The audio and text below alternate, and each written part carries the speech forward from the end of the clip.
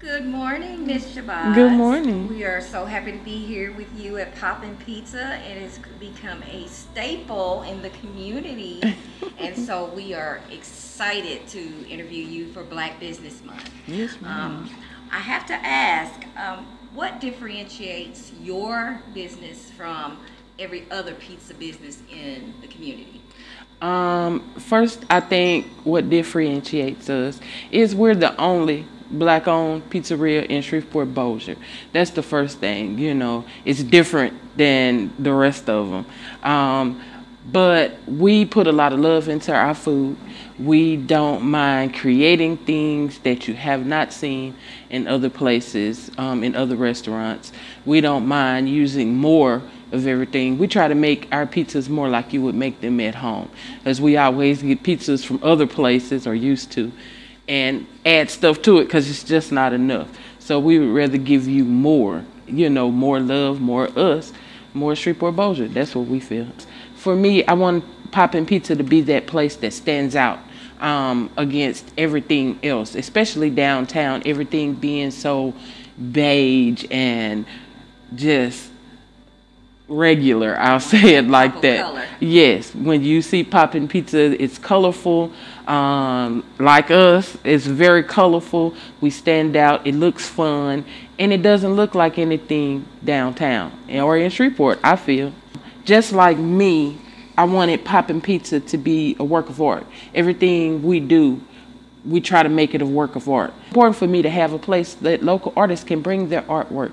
They can bring their t-shirts, they can bring their jewelry, whatever it is, and hang it here and be proud, because we have people come from all over the country to try our food. And when they come in, they want to see what's local. They want to see those local wares. They want to see the local artists.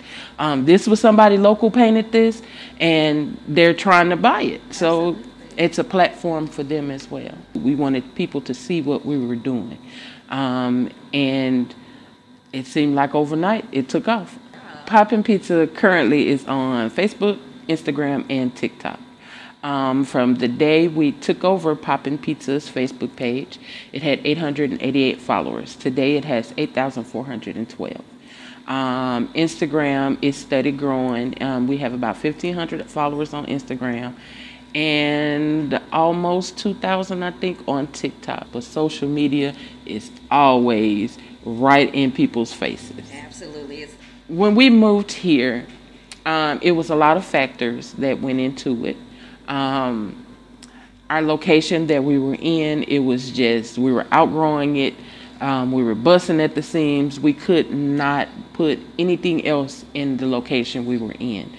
But then when this place came along, it's actually cheaper being here than it was in our old location. So when I saw it, I said, well, I don't know. I had to think about it. We had to think about this for a little bit. But then when I came down and I saw how big it was, and I immediately saw the possibilities of being able to do slices where people could come in and grab a slice on lunch and not have to wait for 50 pizzas to get done before their pizza is done. I saw the walking traffic. I saw, all of the businesses around us. And then I also remember living downtown and being downtown and trying to find something to eat. Something that's not extremely expensive, something that's not fine dining, just something regular. And so, yes, but tasty, And so I just kind of wanted to be a part of that. I know folks feel like downtown has kind of fallen off or have gotten quiet or there's nothing to do downtown, but I wanted to be a part of the growth, the regrowth of downtown, and make Poppin' Pizza just this thing that's been there and like nothing new, like this has been here, but I wanted to create something different and encourage people to come downtown, because that's going to help our city grow, is when our downtown grows.